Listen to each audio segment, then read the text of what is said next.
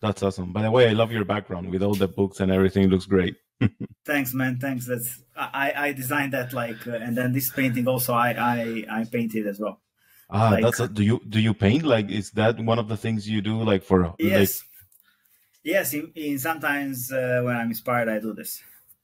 that's awesome. That's awesome. Yeah. Uh, I do have some hobbies but this is another conversation because I was talking to some friends the other day and they were like, oh, but would you make the hobby that you love like your work?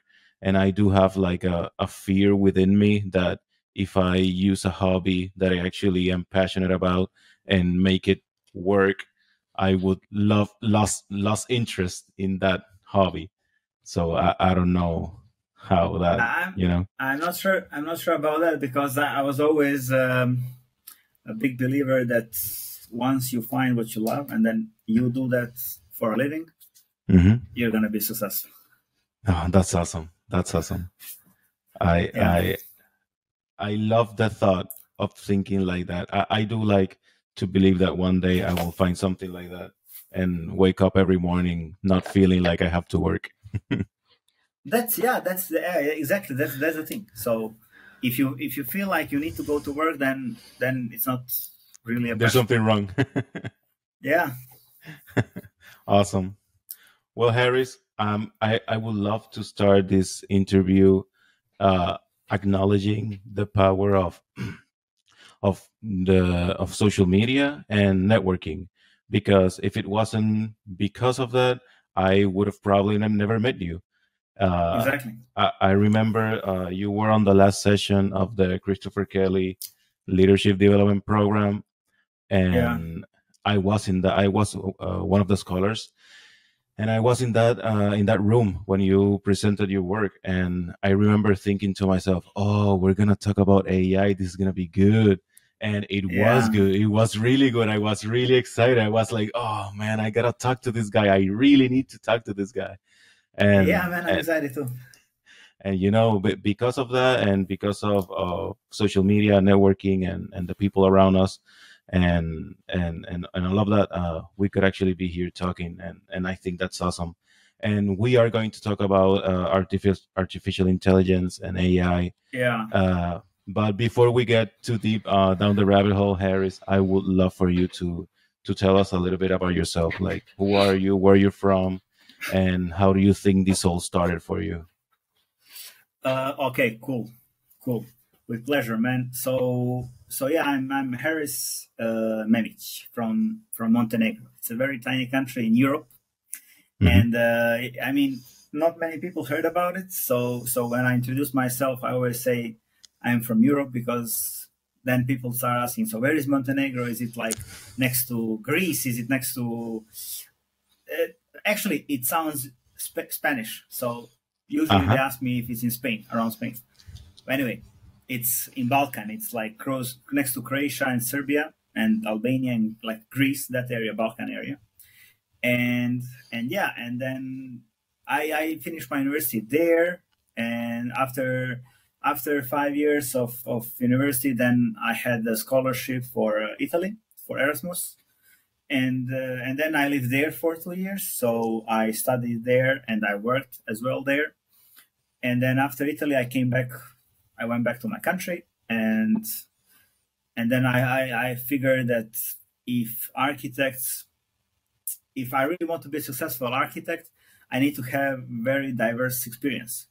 Hmm. And experience, I don't I don't mean, when I say experience, I don't really mean only working experience, but also cultural experience, like different location and different people, different language. So when I say culture, that's all of those that I just said.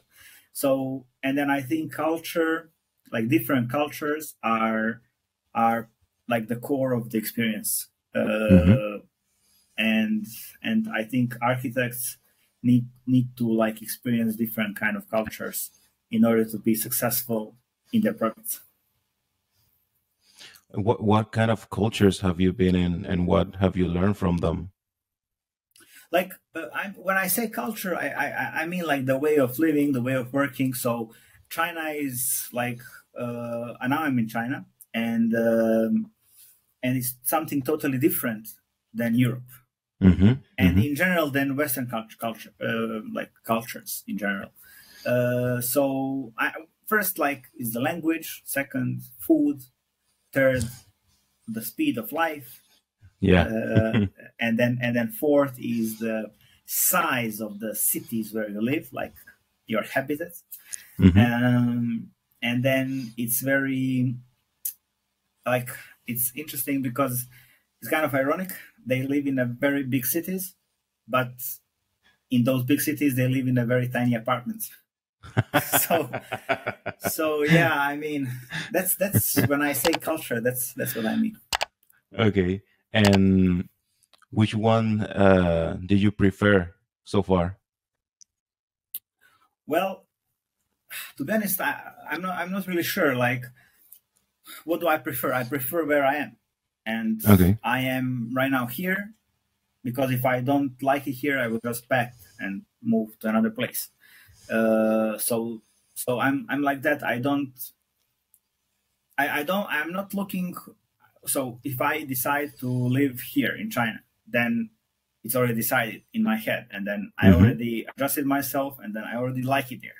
Because otherwise, if I don't like it, like if I find it something that is not up to my standards, then I would just move to another place.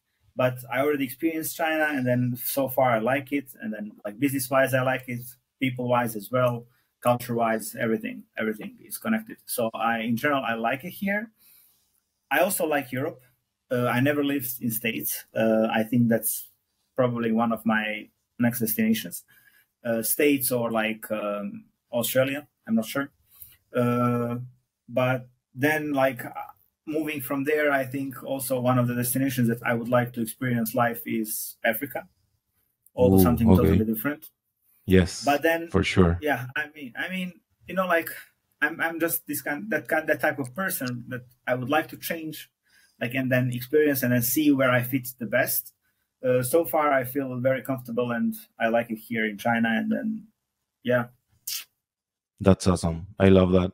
Um, it's very interesting because AI, meaning artificial intelligence, it's trendy right now and it's kind of popular right now. But you've been working with this for a while. I think that I saw your on your LinkedIn page, your thesis was about 3D printing, right? Or something like that. yes, So yes, you've yeah. I been mean, working with technology for a while now. yeah, that's true. That's true. I mean, that's one of the reasons why I came to China is like because Chinese architecture is very advanced in terms of technology, and then 3D printing is very like common here. That's one of the Okay. reasons. I mean, at first, one was one of the reasons why I came. I've been into technology. I'm like this kind of. I like to present myself as like this kind of geeky guy. Um I was always into this kind of tech and like following uh, what's happening in the world, and Hmm. because I like to say that if we don't follow up with technology, then we are gonna be left behind, and I never like to be left behind. I Yeah, guess no one yeah. likes.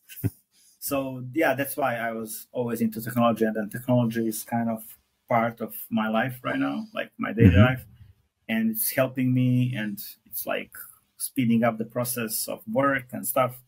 It's allowing me to be here, not to be somewhere else, or like to travel around, something like that. And how did you, when was that key moment that you discovered that you could successfully use artificial intelligence or AI for your business?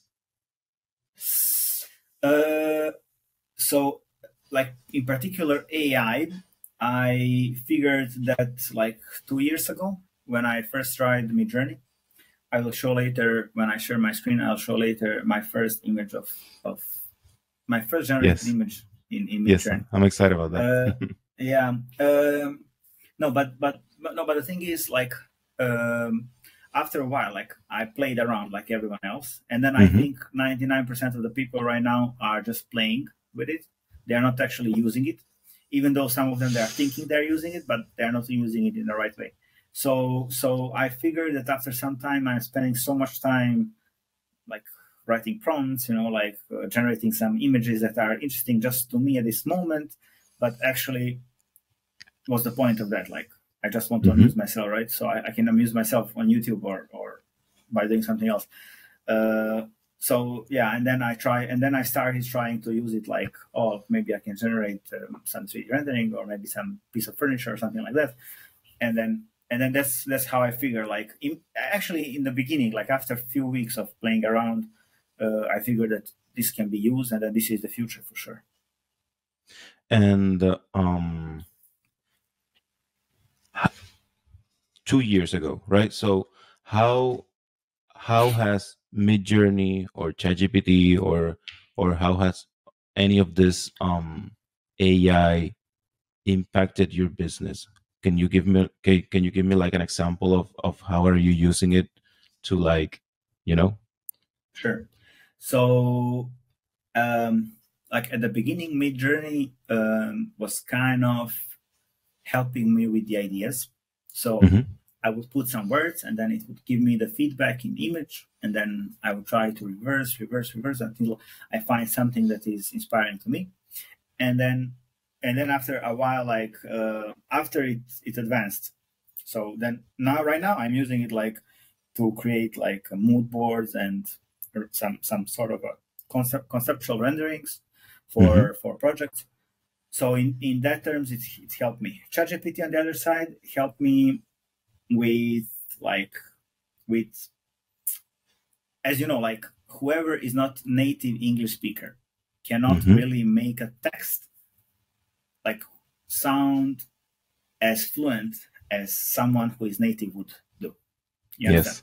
So Yes. this is where I found, like, even though I read a lot and then I listen to all podcasts, all movies, I always listen and read the subtitles in English, but still I find it difficult when it comes to like writing some sort of a professional email or whatever. So this is where I found ChatGPT most useful for this. And then the other thing is I found it useful as well in generating creativity, like creative ideas, like something that maybe I can implement into the project.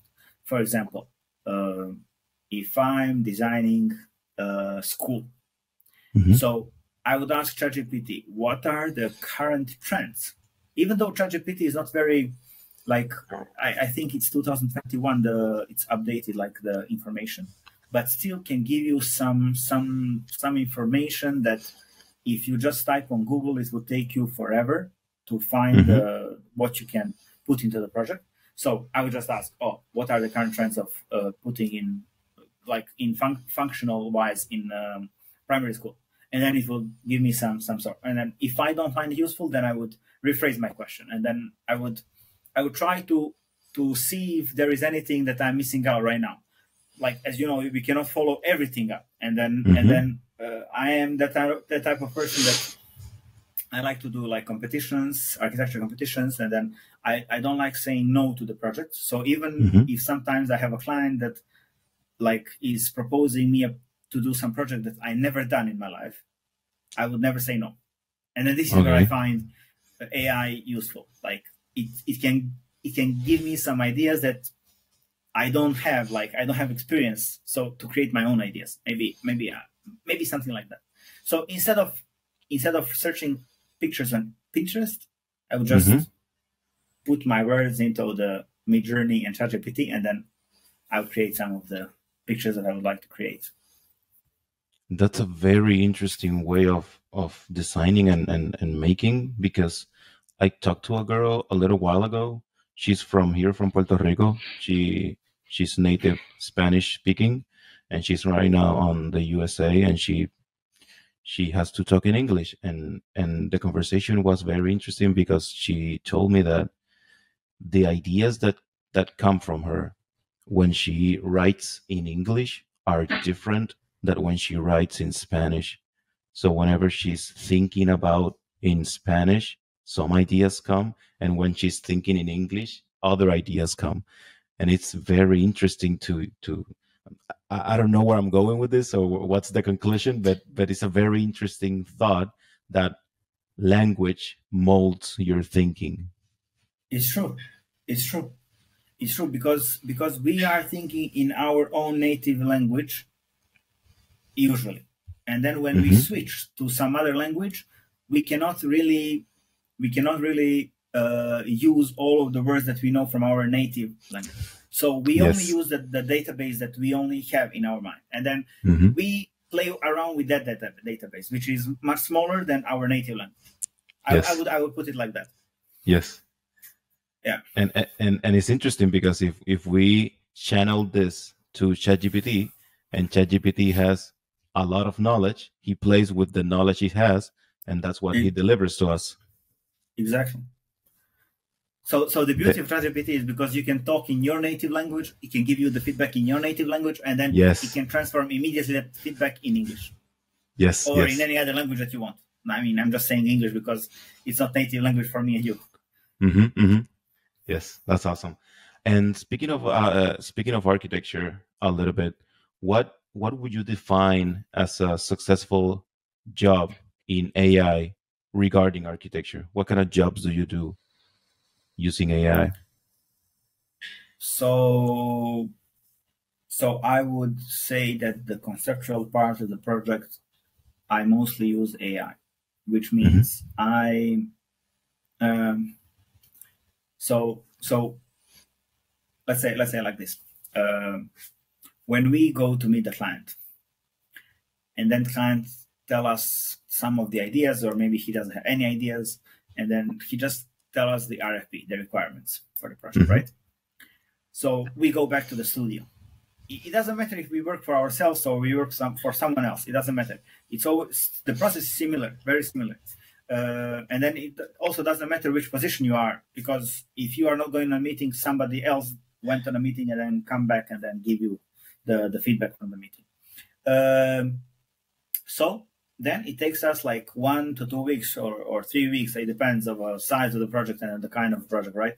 But it takes us 2 to 3 weeks to create some sort of a concept, like the story, some reference images, layouts, mood boards, and then go to the client.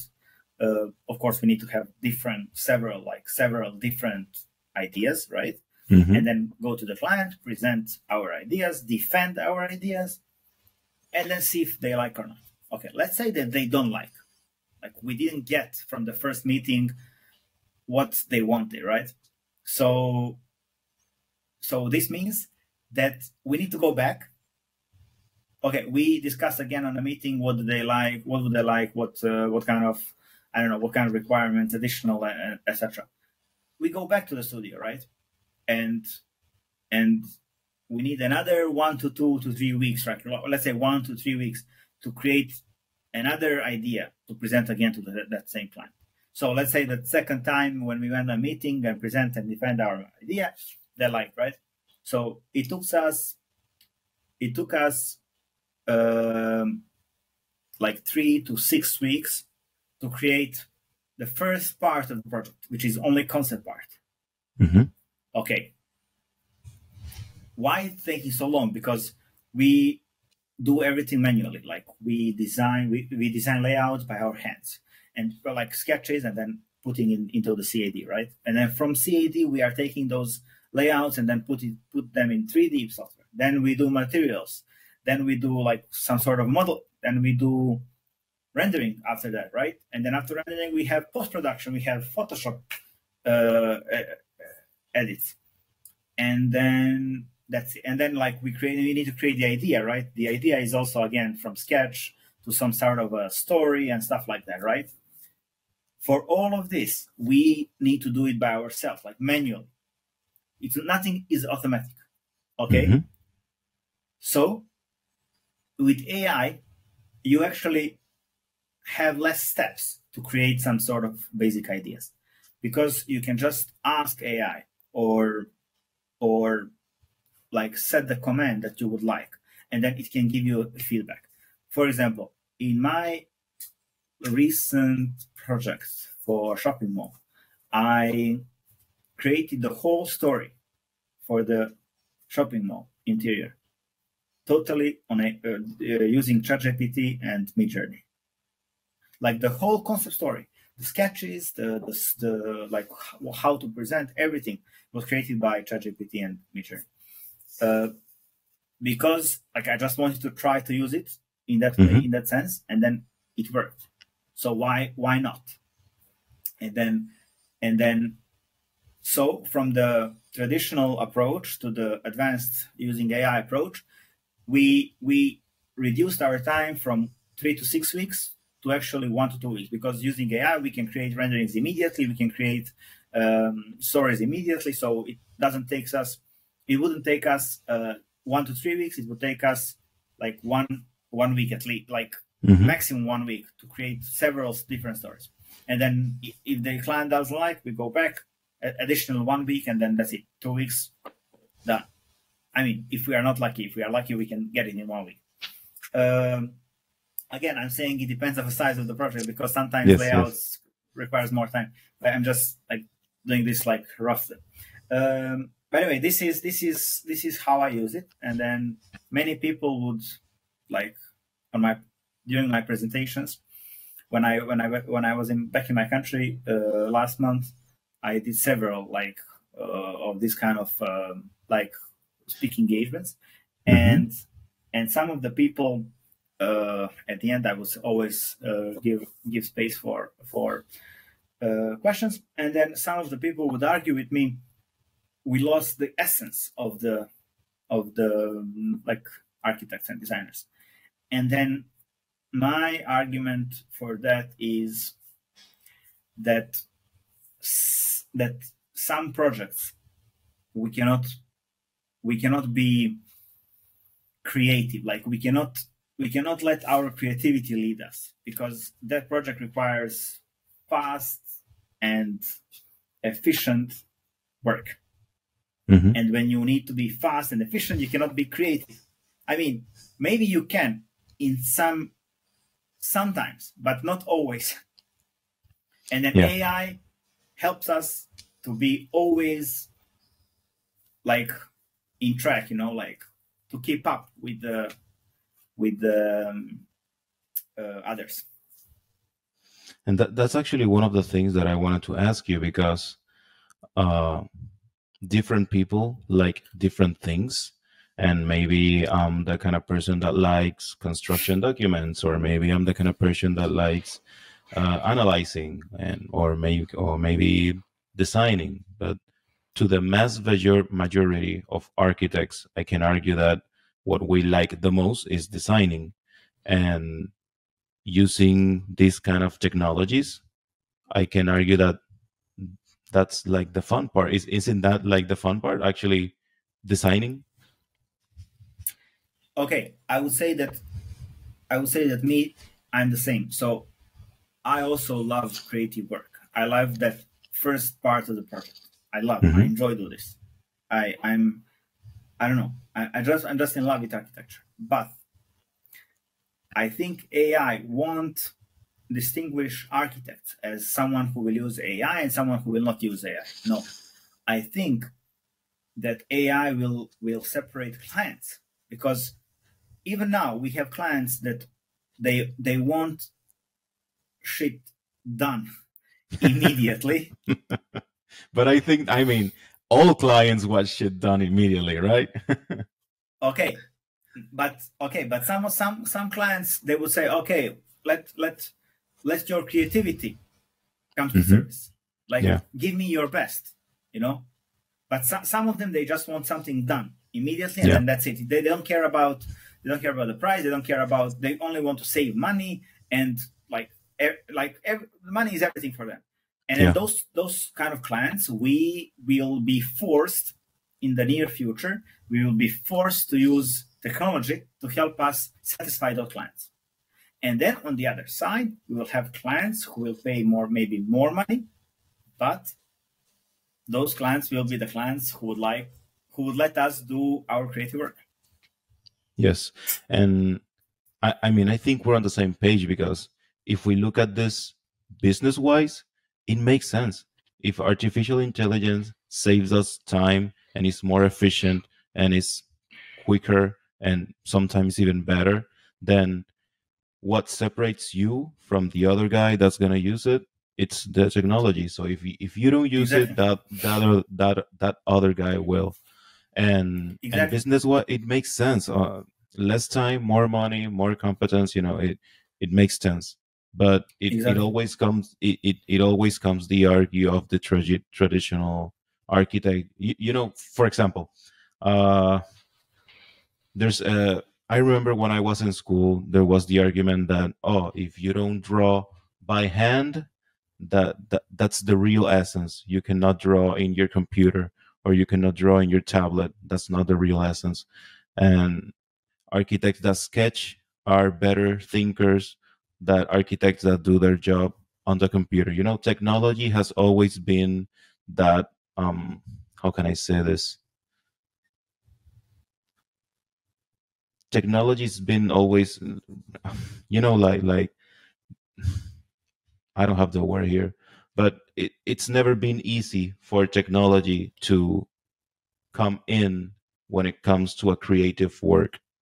There's always purists and people that, maybe it's because of fear, maybe it's because of they don't know how to use it, but there's always been like this kind of, To be honest, I wouldn't agree with you that it wasn't easy for technology to be implemented. No, I think it wasn't easy for people to implement technology because technology was already there. yes, Because in general, technology doesn't give a shit about yeah, what me and you think. true. Technology is advancing every day, every minute, every hour. If we don't follow up, and then if we don't want to implement it now, we are going to be forced to implement it sooner or later. Hmm. Yes, and I would rather And much take the Soon wave and implement it early than be those at the last, trying to you know how they say, the sooner you get something, the more chances you have with that something. So, yeah, definitely. yeah. How what kind of difference has this kind of technology helped you with? Like, what kind of clients are you able to acquire now using AI that you couldn't before? Or how does this technology has helped you, maybe with the studio? Maybe you don't need a bigger studio, maybe you can work with a smaller studio. How have you worked with this? Well, it definitely helped, like in terms of people who I need to hire to finish some part of the project. But again, I was encouraging everyone who is working with me to use AI because if they don't use it, then they are slow. Hmm. And when I say slow, I don't mean to be harsh to them, but it's just a reality. Because if you don't know how to use AI, then you need to spend 2 days to make me one good rendering, right? And today Or with more? AI, with yeah, or some yeah, exactly, or more. I mean, but roughly it's 2 days. Like anything above 2 days, it's unacceptable, at least for me. But I mean, in general, right now we are in a stage where we at least for the concept part of the project, we can manipulate AI to give us some sort of a rendering and ideas that are acceptable for clients, and that is the most important thing. And those acceptable renderings are taking like 99% less time than regular renderings, and then the effect is similar. So yeah, And but in terms of selecting clients, like to be honest, like my work and my studio in China is small, relatively small. Depends on a project because I have some like employees based on a like per project basis. So if the project is big, like big scale, then hire more people. But if I don't have a project at some point, then I don't have any people, and then this is how I also agree with them. And then this is what they prefer as well because they can work like for 2 3 months 4 months, and then they can earn enough money to like not work for next few months or something like that. So far it's like this. In terms of selecting clients, it's like it didn't help much. in terms of like what kind of projects I can do, but it helped in a way that I started I started posting like about AI and then how to use AI in our daily work. And then, as you know, like I wrote a book which I will share later. But and then in that way it helped because I started getting attraction on LinkedIn. And then, as you know, like LinkedIn is very like professional and like business kind of social network. Hmm. So I gained some clients there, totally by accident, just by posting about AI, and then they were interacting with me, sending me messages, and then I replied because I reply on every message, on every comment. I'm not sure if you noticed, but every comment and every message I reply, or at least I like if there's nothing to reply. So yeah, in that terms it was helpful, and then I gained like good base of clients just through LinkedIn. And are clients usually okay with you using AI? How Of has it been? course, Yes. of course. I mean, they don't care. They don't care what tools you use. Has it ever happened to you that client asks you, "Oh, please use 3ds Max, otherwise I don't want to work with you"? That's true. That's true. Yeah. No. No, they just want the final result, and that's it. Yeah. Yeah. That's true. What's the most common misconception uh, that you've seen around the internet about maybe MidJourney or ChatGPT or this kind of technologies? I I think the biggest one is lack of creativity and how to say that word, plagiarism. When Plagiarism. Yeah. you yeah when you try to mimic something, which I totally disagree, because my philosophy is totally different. And I haven't, like, I don't like to argue with people, but I just gave them my opinion, and then they can do with that opinion whatever they want. Hmm. So my opinion is this: uh, how do we traditionally start with a project? Okay, can you tell me how do you start with a project? Like in the concept phase. In any phase, like, you need to start with a project. How do you start? Well, you probably looking for inspiration images and Okay. things that you wanna, right? Okay. Great. That's it. Inspiration images. Where? On Pinterest, right? Okay. Probably, yeah. That's great. That's my point exactly. So my point is, if we are looking for the inspiration to show to our client, potential client, on Pinterest, and then we are gathering those images, or we like this style, we like this color, we like this shape, right? And then we gather all of those images, and then we show to the client, right? And then the client say, "Oh, I want this," and then we are trying to create something that is similar to what the client just said, Hmm. something that we gather from Pinterest, right? And then that's it.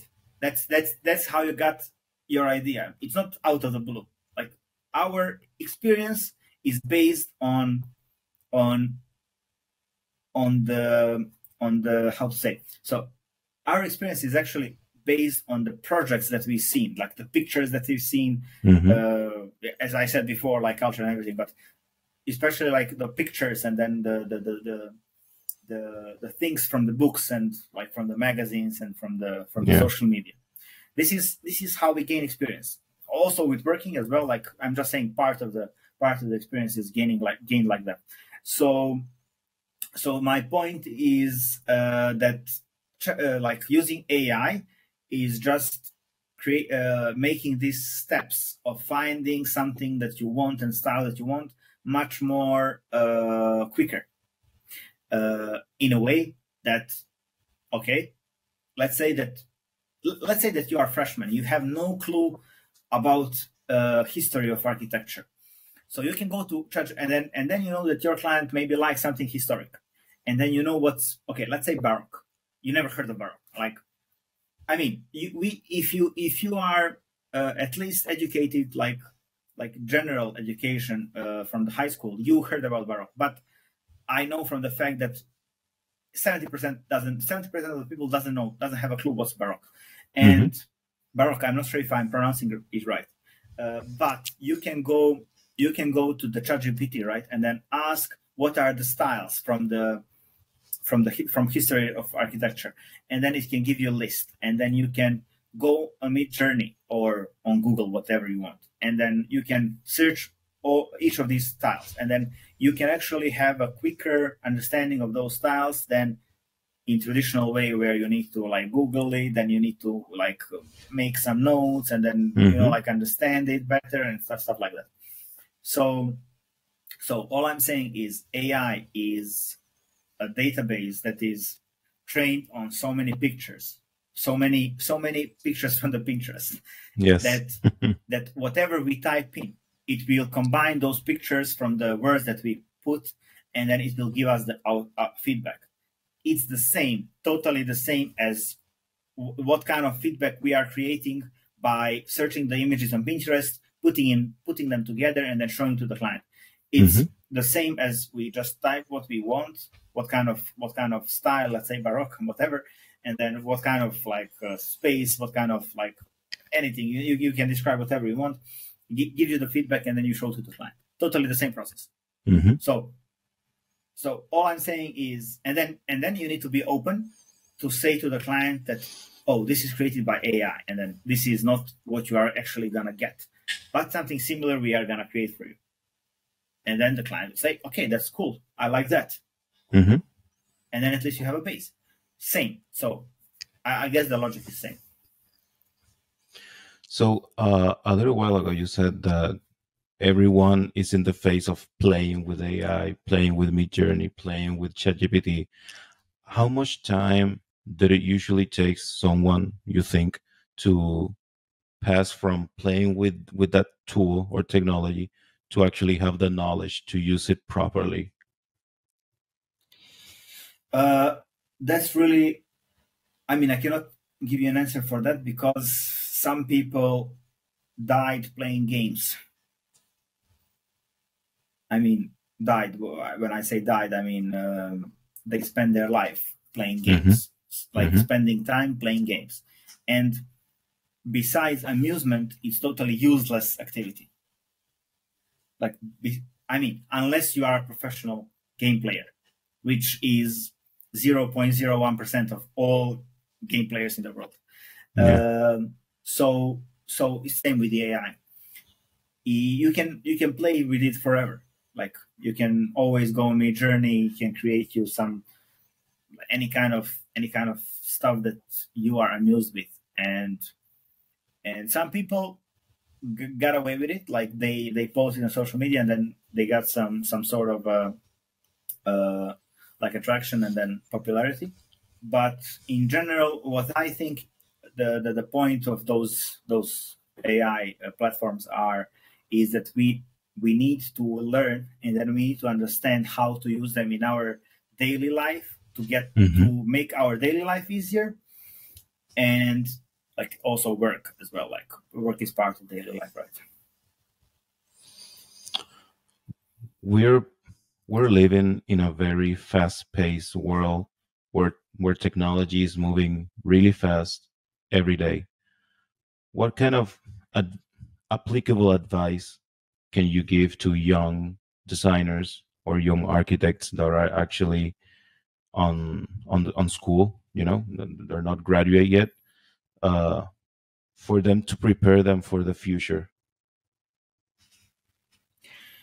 Well, recently I've been invited to speak about technologies, new digital technologies in architecture at University of Montenegro.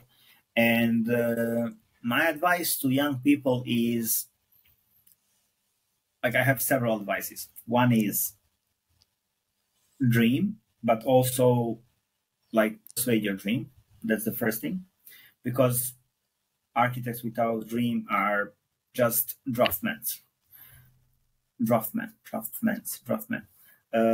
You know what are draftmen? Those are people who just do layout based on your sketch and like do some sort of a like detail that are already made up. So not very creative work. But the thing is, when you dream about something, you really need to work on like following those dreams. Otherwise, it's just a dream, and then it's nothing. So that's the first thing. Second thing is really you need to follow with the current trends in terms of technology, in terms of the industry in general. Because if you are not following the current trends, you cannot really respond to the client's question once you got to face the client. And then the third one is, when you study something, don't study for the grade, for the mark. Study to understand that thing, because everything that we study during our university, during our school in general, it's very important for us. So how many times happened to me that I hear those kids saying, oh, this is biology, I'm gonna be a lawyer, why do I need biology? Because understanding the basic of biology makes you someone who is clever, who is smart enough to be talked to. Mm-hmm. And then this I mean in general. So when you talk to someone and then someone knows and something only like, let's say that you talk about to lawyer and then they only know stuff about law. At some point you're gonna be very bored because you are not into law. Mm-hmm. Yeah. You know, so in general, knowledge, like what we get into school, it's not only something that we'll never use in our life, but it's something that there will be a chance to talk about. And then if you don't know anything about it, you'll be left behind. Like nobody would like to talk to you about stuff that you don't know what to say about. Mm-hmm. And then I really mean, because in architecture school, we have so many subjects that we think are not important at the moment, but in the long run, they are very important. I would say like that. So yeah, that's my third advice. Learn something for the sake of learning, not for the sake of passing that exam. Awesome. I have a list of most common fears when it comes to AI, and I just would love to know what are your thoughts on some of them. And I think the first one and probably the most I've heard is that AI is gonna eliminate jobs and create unemployment. What do you think about that? Definitely not agree. Actually, I believe that it will create new jobs, and maybe it will like change the way we work and then we approach the work.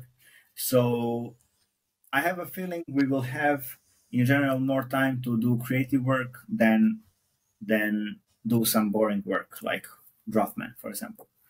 Drafting, I never liked that part of my job, even though it's necessity Yeah. to go through it. But that's the most boring part for me. And yeah, so I think that those kind of stuff, like boring stuff, is going to be like interchanged with AI. Okay. AI will create a digital divide and increase inequality. Digital divide. Yes, I think it means like if it becomes a paying service, those with capital or with money will have access to this technology, and those who don't have money will not. So it will increase the divide between those who can and those who probably won't. But I mean, everything in this world is divided by like we live in a capitalistic world, right? Capitalist world. Yeah.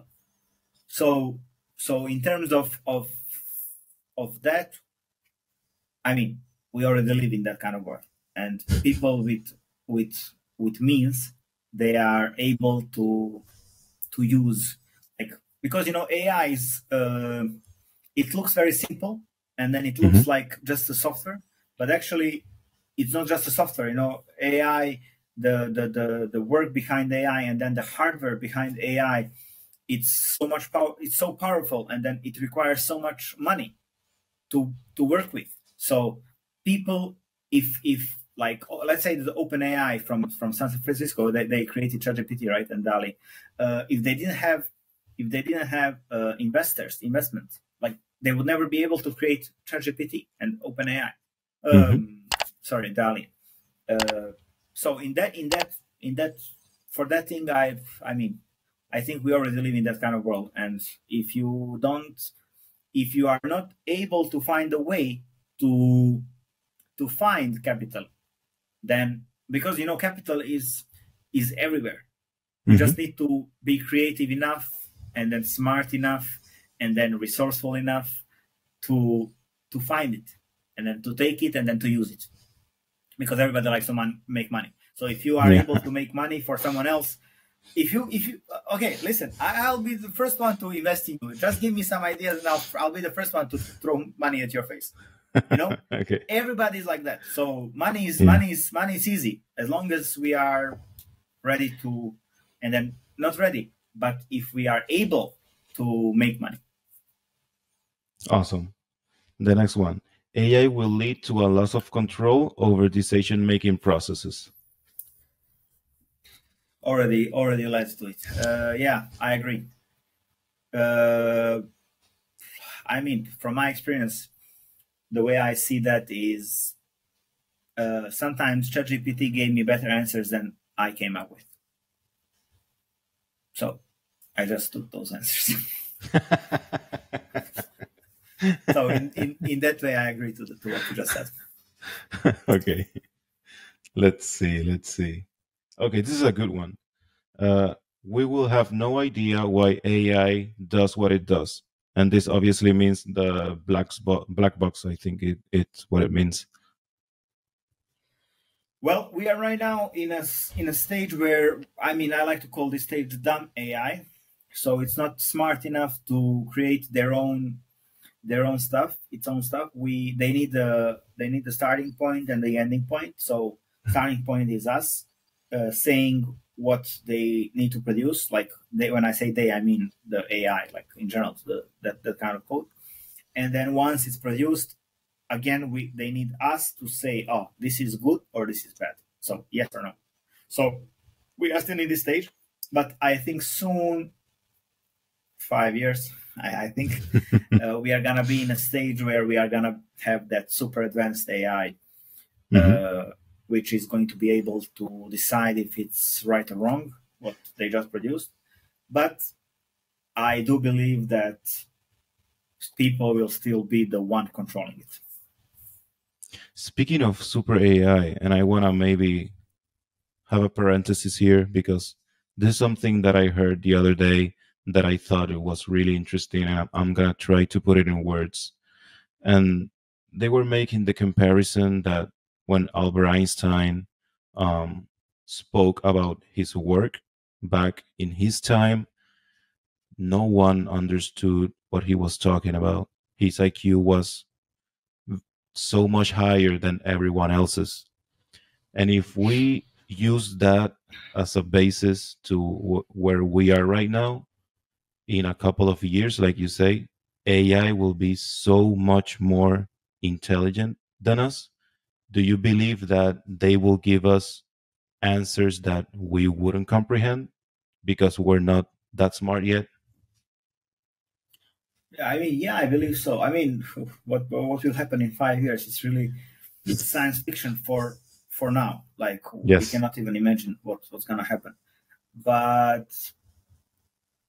in general, I believe that AI will make our lives easier. This is what I believe. This is what because as I mentioned at the beginning, I'm always optimistic. Like I always think positively about stuff. And so far, I've never been wrong, at least for my life. So, at least for my life. That's a good way of seeing things. So I do believe that we are going to have very easy life soon. That's awesome. Okay, next fear. AI will develop on its own without human knowledge. Super AI, that's it. Okay, for I'm really AI dumb. For those of us who don't know what super AI is, can you maybe tell us a little bit about it? So that's what I just said. So that's the thing. Super AI is AI is able to make their own decisions and then make their own answers based on what they produced. So let's say that they need to produce a black chair. It will produce a chair that is black color, and then it will have those two. I mean, this is just a very simple, very simple for baby brain explanation. But the AI will understand. Oh, this is a black chair. This is color black, and this is the shape of the chair. Those are the dots for the where the chair should be, and then okay, that's the chair. Bam, chair goes to be produced, something like that. So Mhm. I do believe that we are gonna be there soon, like in 5 to, I think 10 years is too long from now, but I have a feeling 5 years we are gonna have AI that is going to be able to learn by itself. And do you think, and maybe this is one of the, I don't think it's one of the most popular fears, but it's definitely one of the things that I've heard.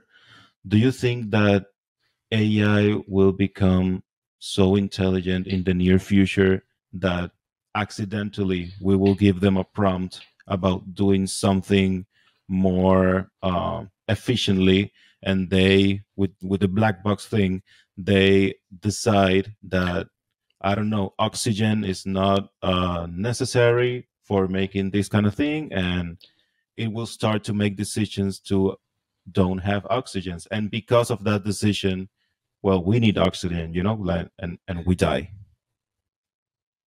So that's what I said. I'm always optimistic. I have a feeling that AI will always work to make us uh, better and like to make our lives easier and then better and in terms of quality and stuff like that. So I think, and then I also do believe that AI is like any other machine. It's like we are engineering it, and Hmm. then even once it steps out from our zone of engineering, so when it starts to engineer by itself, I have a feeling it will engineer for our um benefits. Best interest, yeah. Yeah. That's awesome. Well, Harris, I'm really excited about this part. I'm really excited about your process and how you go from sketch to render. It's one of the things that I saw in the presentation that I really really like. It's one of the things that I think that we designer need to be doing to not fall behind. And I would love to for you to show us. I think you can share screen and Sure. I will share screen of my book, and then I will go through some of the pages. awesome. Oh yeah, Okay, I saw it. awesome. I see it now. Perfect. So Cool. okay, so That's can good. you tell us a little bit about what you're gonna show us right now? Is it your Uh, process or sure. So I'm gonna show you some of the pages from the book, like a little Mhm. teaser, Awesome. um, and then I'm going to show you a few scenarios, like how do I approach sketch to rendering with MidJourney. Perfect. I must say that right now, like we are at the stage where MidJourney is not that specific and cannot give you the accurate dimension all of the time. Besides MidJourney, there is a stable diffusion, which is like according to the sketch that you provide, it's more accurate. And then there is another platform that is also interesting for us architects is Vera. Vera is a platform that is like a plugin for Revit, and according to the model that you develop in Revit, it can give you some sort of AI rendering. So, Okay. but like along the way, it will advance more and more. So I'm sure like MidJourney version 6, because now we are at 5.1. Version 6 will be much more like advanced, and then it will have some features to change stuff. Okay, first I want to show you something that is very interesting, which is my first sketch, Okay. my first prompt that I created 2022. And actually, so what I was watching some TV show at the time about dragons, and yeah, and then I first prompted this photo of the dragon in the house on the tree, Mm-hmm. and this is what it gave me. So you can see that clearly it doesn't really show anything specifically. We can see some sort of a house here, and then some dragon here. But what I realized that I realized at the moment that, oh my god, this is something that is going to be advanced so quick if it's now able to do this sort of thing. Can you imagine what's gonna be able to do in 1 year? And then Mm-hmm. year or like 2 years later, we are at the like something that is totally crazy. I mean, MidJourney now is literally changing the all design industries. Okay, so what I would like to start with is scenario one. So Mm-hmm. scenario one is a little bit how to say, like, loose scenario. It doesn't require very precise details. So steps required to do from this sketch to the rendering are less than if it's a more advanced, more complicated scene. So this one is like this kind of sketch I made in Adobe Illustrator. So it's kind of Mm-hmm. vectorized, and and then yeah, I mean, I just uploaded this sketch to Discord, to MidJourney, and then so you see the link of this link. This link is actually the sketch, the previous sketch, and in the prompt, besides the link from the previous sketch, I added like conceptual rendering sketch of wall art and plants, watercolor style. So my philosophy and my logic is that from the sketch you need to go step by step towards the rendering. So first thing is like from sketch to a little bit more accurate sketch, and then more color sketch, and then from that color sketch we go to the another step, which is like more rough rendering, or like very low poly rendering, something like that. So as you can Okay. see, like here from step 2 to step 3, uh, so once it gave me like several examples of my prompt, then I chose, oh okay, I like this one because it's like similar to what I created at the beginning, and Mm-hmm. then I put this image to another prompt. So you see this link here is actually a link from Mm-hmm. this image, not Okay. from the previous one, because now we are at step 3. So we are putting the link from the step 2 image. And then you can see that what I put here, interior rendering of wall art, like V-Ray and rendering engine. So I added more detailed and specific stuff that I wanted to be shown. Okay. But And because what? Sorry to interrupt you. What does the S1000 and the AR two and sure, three mean? sure, I'll explain. So Okay. slash S 1000 is S is for stylize, and this number goes from 250 to 1000. Okay. 250, I mean, the higher the number, the less creativity you give to the AI. So AI will give you more creative work, and then like according to that number. So if you just leave it to S250, then it will just follow your own words. But to S1000, it combines your words with creativity from on its own. And Okay. then AR is standing for the aspect ratio, which means like the ratio of the picture. So you see Okay. that here is 3, which means this is 2, and then this is 3. So horizontal is 2, vertical is 3. Perfect. Yeah. Okay. So you can see that in this prompt I added more accurate, like more detailed information for what I Okay. want from this image towards this image.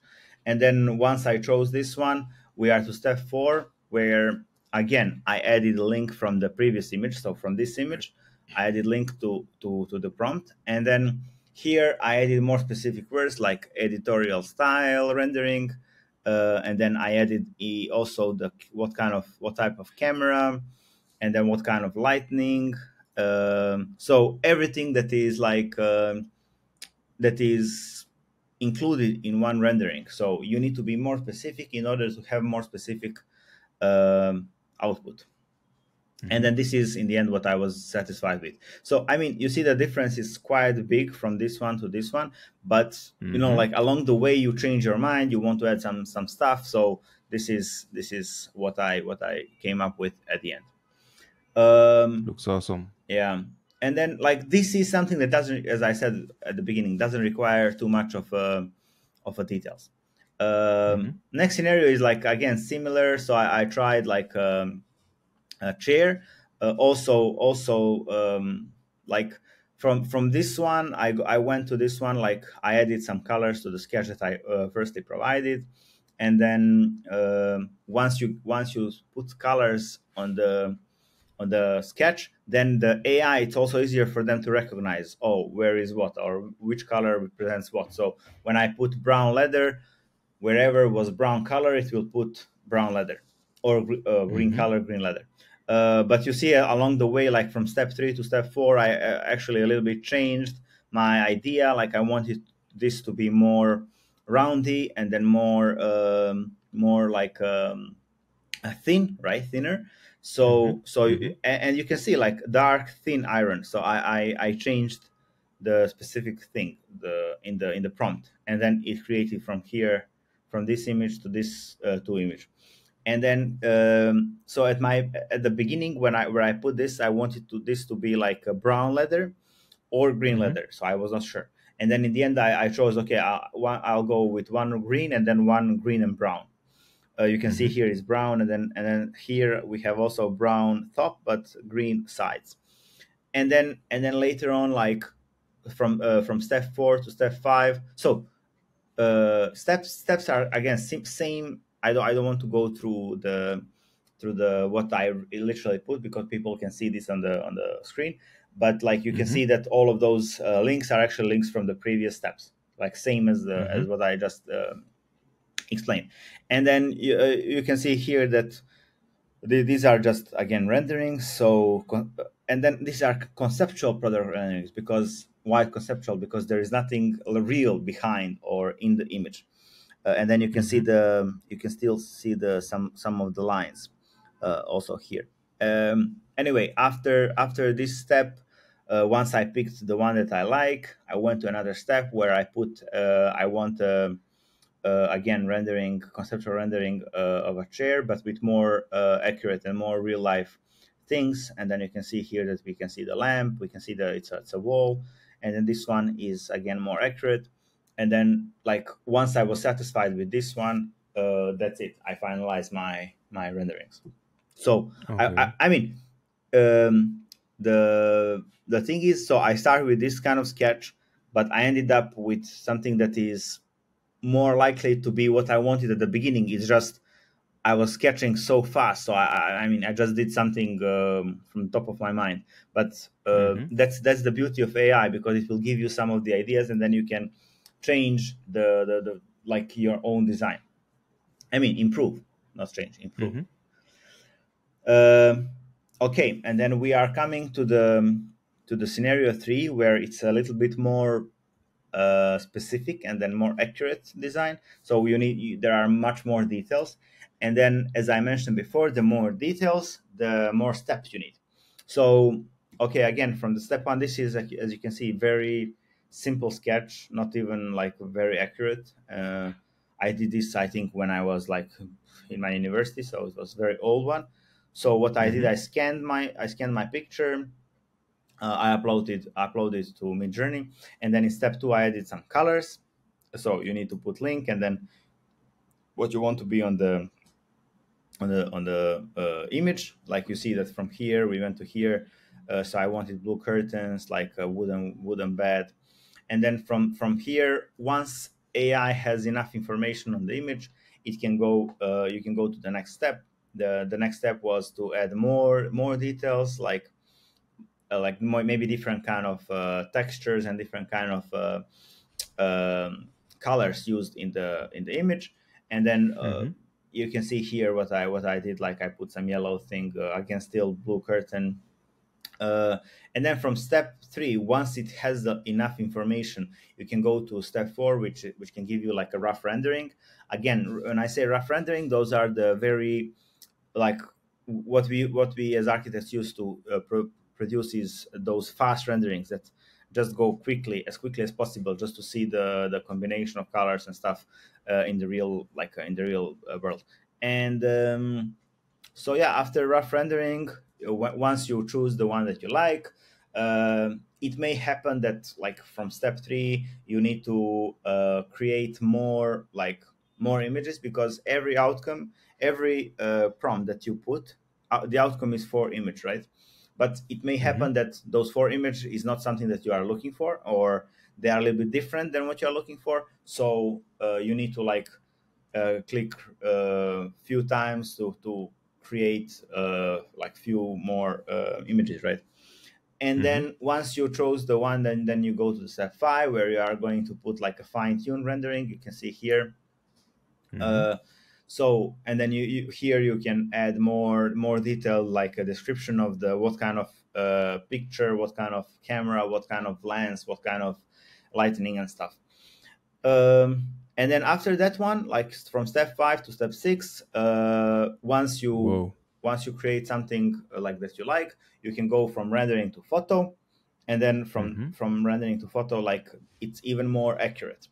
And then from this one, uh, so on the way to create this one, Midjourney gave me few of the different iterations that I liked. So Mm-hmm. these are actually the one that I chose in the end. As you can see, like the shape, the color of the curtain is different, but that's Mm-hmm. just because I felt like, oh, this is more natural, and then this is more like a rendering style, and then this is more like a natural photographic style. They And you look can, amazing. yeah, and then you can see here what I so from, like, you can see that my sketch was this, and then we ended up like this. So same corner, Mm-hmm. same angle. This is what I was aiming for. And like, for this it took me literally, from the, like, after I drew the sketch, very very rough sketch, it took me like, I don't know, 10 minutes to produce those 2 images. And Whoa. then And this is enough for the client to show, oh, what do you think about this? And then client say, oh, I like this one, or I don't like this one. mm-hmm. Mm-hmm. You understand?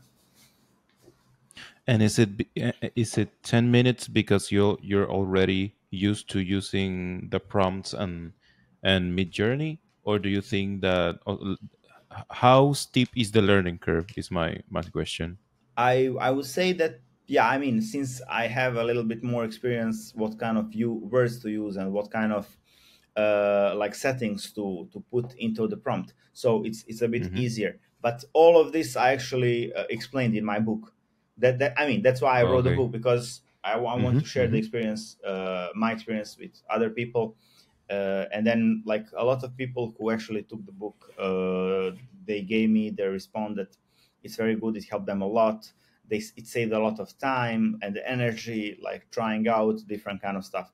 And then Mm-hmm. as well, you can see that I also here, so prompt creation, it's another chapter in the book, and then where I Mm-hmm. actually put how to do the the stuff.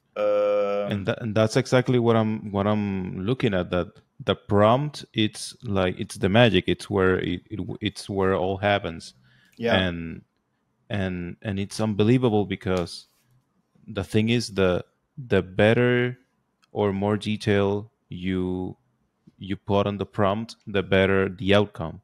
exactly. And and one of the things that I saw on the last one that I thought that was genius, that I wouldn't thought of, is that it says Canon EOS R3 with 16 millimeter lens. Like, you even Yeah. specified the kind of camera and the kind of angle that is Yes. gonna take, and that's awesome. That's amazing. So that's why I said, I always mention this, that universities are never going to die, because universities are not only giving you some, like, universities are giving you basic knowledge, plus they are making you more socialized. So you spread your network. You are starting from university, like from school, and then you are spreading your network like from school towards the work, and then from work towards the clients, stuff like that. So university is not just a knowledge. I mean, it's a basic knowledge, but also socializing. And then this is where I found university useful, because we actually learn about what kind of camera and what kind of angles to use in our renderings. Um, so, but I mean, besides that, I assume that not many people know about this kind of stuff. So all of this I actually included in my book, and then I can show you here. Okay, so here I put all of the architects that you can use, and then all of the designers and artists, depends of what kind of rendering you want, and then also periods and styles. The thing that I mentioned to you, like somebody doesn't know about Baroque, but here I put Baroque, and then what kind of like specification it is. And then also I added like photographers and styles, like what kind of, so different kind of photographers have different kind of styles, right? So in order Yeah. for you to experiment with image that you like, I think it would be very good for you to experiment with the photographers as well, because this is how the AI is learned on. And then as well, I also added like camera and lenses, and then what kind of camera is used for what kind of thing. And then also here, like what kind of lenses are used, and then what kind of features of the lens. And then I also explained like what is used for what. And then as well, like for landscapes, I also described what kind of landscapes, because we are architects, we don't do only interior design. So landscape description is very important for us. Oh yeah, and also what I did here is I actually gave examples. So example of the simple prompts, example of the more detailed prompts, like the difference between simple and detailed, the difference of the outcomes. So I literally gave a lot of information on, in order to save you time. So how to do something in order to get something like in this kind of quality. I mean, if this is enough for you. Oh yeah, This and this is amazing, Harris. This yeah, looks really good. Like I'm going this. through the book, so some people will actually be sneaky, and then they will stop, and then read the book. But I don't mind, because even, I mean, I didn't make books so in order to make money. I made book in order to help people, because all of those informations I'm actually putting on LinkedIn, and then I don't mind like sharing the knowledge. It's awesome. I What I love it. wanted, yeah, I just wanted to actually find some. Oh yeah, I want to show you one more thing. So Yeah. what I did is like I also created a prompt for ChatGPT in order to give you immediately prompt. So what you need to do is like copy this stuff and then put it in ChatGPT, change some of the words, and then it will give you. So these are the pictures actually created by ChatGPT. This one here, That's and awesome. then this one here. Yeah. Um, okay, I wanna show you another feature with MidJourney, which is actually feature describe. I'm sure many people like already heard about this, but I just wanna go through it because I think it's very important for us. So once we upload some kind of a picture, this is picture from internet, and then you upload that picture, and then you put describe, and then it can give you the description of the picture that you gave to MidJourney. So why is this important? It's because it's important for you to understand what you need to add to the prompt in order to get some sort of a similar thing. So you can see here that it's like modern villa that sits on the side of the mountain. But okay, sometimes it's not right because it's in the style of Antoni Gaudi, which is not right because Antoni Gaudi is much more organic comparing to this one. But I guess because of the stones and stuff, it's recognized like an Antoni Gaudi. But you can see, like, you can choose the one that you think is good, and then you can check it out. And then what I did is like you can just copy this and then put it in MidJourney and see what kind of style give you back. I think this is important for us to understand how the prompts work. I agree. Oh yeah, and I mean, though, besides besides renderings, like I also tried some product renderings because I had a client from LinkedIn that they wanted me to do a product rendering for their website. They are furniture company and from Australia, and then I did, and then they were amazed with the job, all done by AI, like literally in 3 days. Okay, I want to go through DALL-E. DALL-E is from another platform. Is from OpenAI, and why I want to mention DALL-E is because you remember this picture. I can show you actually. I can show you. Okay, this picture here. The client didn't like this table, so okay. So literally in front of the client, they said that they would like a table with red acrylic glass.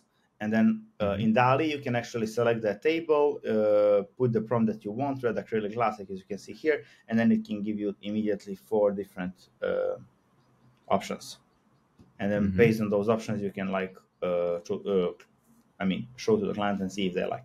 And then another thing that I like about DALL-E is like adding pixels adding space to your rendering. So for example, you can see this picture is very cropped here. So what I want to see the garden and then the pool, and then I just selected that frame, add the description what I wanted to see, and then it literally gave me 4 options, which I selected this one, which I think is amazing feature of it's DALL-E. amazing. Yeah, it really is. Yeah, I mean, MidJourney is going towards this direction. It's just they are not there yet. Okay, gigapixel is another thing which I use a lot of the time, most of the time. This is actually AI resizer, so it can resize your image by 6 times, I think, and it looks very, very, very good. You can see here how the picture is blurred, and then when it's resized it's only by 4 times, and then I chose this style lines. You can see here that the picture is much more clear. Also amazing tool for us. That's awesome, especially for blurry images, right? Exactly. I mean, not only for blurry images, but like when you are presenting something to the client, you need to make sure that your presentation is consistent with the quality. So you cannot show some pictures that is very good quality and then some picture is not very good quality, because it doesn't make sense. And then client is also confused. I want to show you one more thing, but Google Pixel. I'm not sure if I put it here. Anyway, Google Pixel is the AI from Google that can recognize things on your picture, and then literally can recognize like if you put let's say that you put this kind of picture on the Google Lens, it can literally find you a lamp in your area where you can buy this lamp, and then how much does it cost, and then it can give you a variation of this lamp. Same works for anything like materials, bed, anything, like literally anything. So I also That's use amazing. that. Yeah, I also use that as well so many times, because again replaced. Before we had a guy who is in charge for doing FF&E, which means like furniture and materials examples, right? And then provide these as part of the PowerPoint presentation that we are showing to the client. And then he would always take like 2 to 3 days in order to combine all of the furniture's materials, elements from the design, and put it in PPT. But right now with Google Lens, you can do this in like literally 1 hour, the whole project. That thing I found very useful. That's amazing. Yeah, that's amazing. Yeah, I want to say that this book is everything that all of the images in the book are actually created by AI. So even awesome. even the cover, because you see each chapter has a different kind of cover, which again makes sense with the name of the chapter, right? So everything is created, and then even my picture here is also created by AI. The book cover also. I want to say that the book is still available. Whoever wants a book, they can add me on LinkedIn. You can put a chat QR code. I'll share with you. So you can Okay. they can add me on the link of the on LinkedIn, and then they can I'll be happy to share the book with anyone who shoot me a message. That's awesome. So if anyone is interested in the book, the they shoot you a LinkedIn. Yes, they should just email me. So I'll share the email on the screen here, and Perfect. the QR code you can scan. You can add me on Yep. LinkedIn, and I would be happy to share. That's awesome. That's awesome, Harris. I must say, this looks amazing. I mean, I'm really impressed. We are in a digital era where the only thing that you can hear from everyone is the words. You have to add value and add value, and I believe that this is exactly what adding value is. I think the book looks great. It has a lot of examples. It's a mind goal. I think I really do believe it's a mind goal of especially for how short we are in the game. I don't think anything like this is out there. I might be wrong, but it really looks amazing. One of my questions was if you had like a prompt library that you sell or that you have courses on that, but even the book has examples of prompts that you can use. So it's great. It's amazing. So the thing is, everybody is like trying to sell people prompts, but Hmm. whatever prompt you want to sell, it's never actually usable. It's not usable in the real world, because you cannot give me something that I want to create, because I want to create something that's very specific. And that's why in the book I actually also added, like, I'm not sure how many, but I think more than 50 examples of prompts. But Hmm. the thing is that I wanted you to learn, like, throughout the book you'll learn how to push the prompt and the AI to work for you. Hmm. This was my idea. And I mean, thank you for the kind words. The thing is, like, there may be people who already did something like this, like this kind of book, but I didn't find so far. I didn't find a book that has everything, like literally how to set up Discord, how to set up MidJourney, how to do private channel. Like, you can see. I mean, you can, of course, you can find all of this information on the internet, but they are all separated. Hmm. So you need to spend like hours, not hours, days, looking Yeah. those videos and then setting up all of those for you. Hmm. And like, when you actually see the video, maybe you can understand something, but uh, then you cannot actually do it by yourself. You need to again go to that video and then do it by yourself. But once you read the Yeah. book, and once you read and understand something, it's different. Then you can do it by yourself. Yeah. And book is like, it's ebook, it's in digital format, so people can just copy paste stuff that I put in the book, which again makes sense. Hmm. So yeah, I mean, I really received like over 500 messages, like replies for about the book, and then how the book really helped them. The book will, how to say, I think we will need to update the book, like, maybe Hmm. from time to time, because those AI platforms are also updating, like they are Hmm. advancing. So, like, yeah, I'm also planning to do that in like next couple of weeks as well. That's awesome. That's awesome. Yeah. So for everyone that watches this episode that wants to get a hold of Harry's book, I'm gonna put the link in the description. I'm gonna put the email and the information for Harris. Harris, anything else you would like to promote?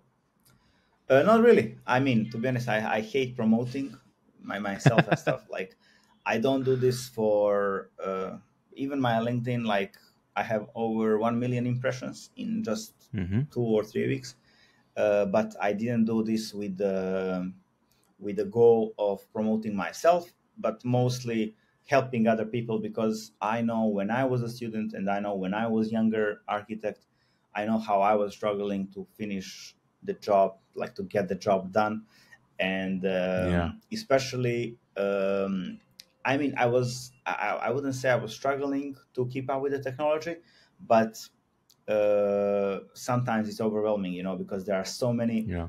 things out there. And then if you want to follow all of those things, you really need to spend a lot of time in order to understand those things, those like technology stuff. And like that's why I wanted to kind of shorten this kind of stuff for people. That's why I'm putting Hmm. that content out there, and then I'm trying to share as much as I can share. That's awesome. And in behalf of everyone that is in my position, because I'm actually one of those people that want to learn and are interested in this kind of, I don't know if it's a movement or what it is, but I really do want to learn about this. But it can be overwhelming, especially when it's not the thing that you do every day. So it's because of you and people like you that do this kind of stuff that people like me can actually learn and not stay behind. So I'm very grateful for what you've done. I think I haven't read it. I'm gonna buy it, but uh, from what I see, it looks amazing. It's great. So Thank you. I encourage everyone that's watching this episode to hit him up and follow him on LinkedIn. You post very consistently on LinkedIn, Yes. things that look very cool. So I would encourage everyone to go follow you. And thank you so much for your time, Harris. This has been great. Thank you, I would man. love. This is amazing. Thank you for having me here.